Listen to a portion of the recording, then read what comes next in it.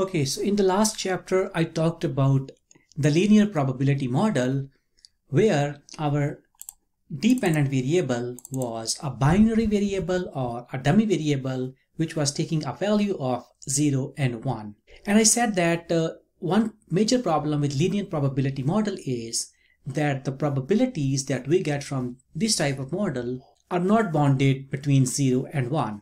So that was the first issue with the linear probability model.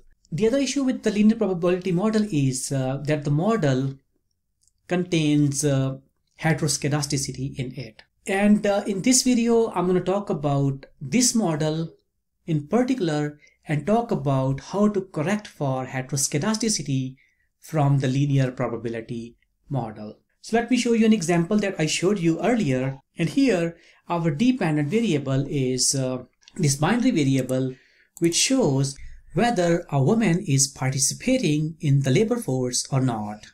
And then we have a bunch of other explanatory variables on the right hand side. So we can go ahead and look at the results here. But as I said earlier, these standard errors are heteroscedastic. So we have to correct these standard errors. And we can use this coef test function to correct for heteroscedasticity from the model. These are the usual errors and these are the heteroscedasticity robust standard errors. Most of the robust and the usual standard errors are the same. And whenever there is a difference between the usual standard errors and the robust standard errors, it's practically very small. So we can say that while heteroscedasticity is a problem in theory in this type of a model, at least in this example, it is not a major problem in practice because essentially both of these standard errors are identical. So this could not be always the case. So it is always better to report these robust standard errors with a linear probability model where we know that there is a problem of heteroscedasticity. Okay, let's look at another example. And in this example, we're going to use the GPA-1 data set. And we want to estimate the probability of owning a computer, which is shown by this dependent variable PC, which shows whether somebody owns a computer or not. And then we have a bunch of other explanatory variables on the right hand side. And in this model, there are two dummy variables showing whether a father has a college education or not and whether a mother has a college education or not. So what I'm going to do, I'm going to use this if-else function, and this will take a value of 1 if at least one of the parents attended college and 0 otherwise.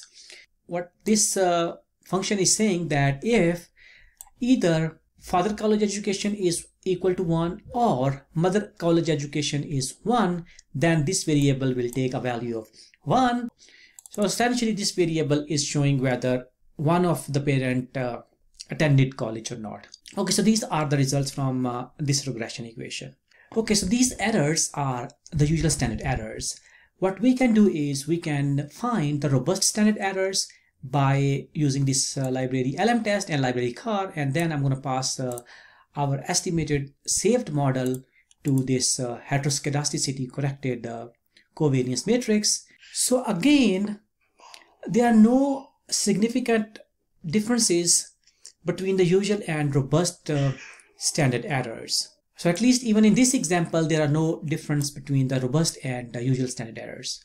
So next thing I'm going to do is I'm going to estimate this model by using weighted least squares method. And for this, I'm going to find the fitted values of our dependent variable. And then I'm going to calculate this hx function that I introduced you earlier. And we're going to use this hx function to create our weights. So in this example, when our dependent variable is a binary variable, the formula to calculate h of x is y hat multiplied by 1 minus y hat. And then I'm going to create weight, which is the inverse of this hx function. So I'm going to do that. And then I'm going to use this w as weights in our usual model and look at the results. Or better, I'm going to look at all of the results in one table. So looking at these results, again, there is no important differences in the usual OLS standard errors and the weighted least squares estimates. Parent college education is a significant variable in both OLS and FGLS. And this coefficient value shows that the probability of personal computer ownership is about 22% higher if at least one of the parents attended a college. So essentially, there were two issues with the linear probability model. The first was that the computed probabilities could be less than 0 or greater than 1, and there is a way of correcting that as well. But here we are more interested in knowing whether we can correct for the heteroscedasticity which is embedded in the linear probability model. So we can either get the robust standard errors, or we can use this function to calculate weights and then calculate the weighted least squares, or FGLS in this case, because we are estimating these weights to correct for the heteroscedasticity in the linear probability model. All right, I'll see you in the next video. Bye bye.